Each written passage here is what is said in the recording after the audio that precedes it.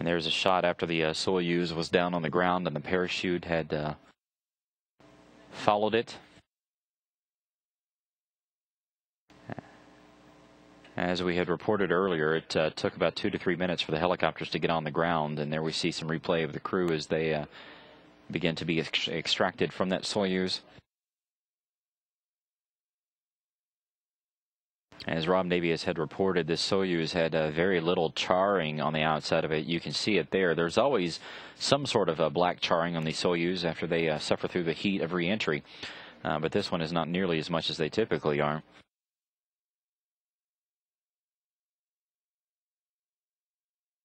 But the search and recovery forces getting some pictures inside of the crew there.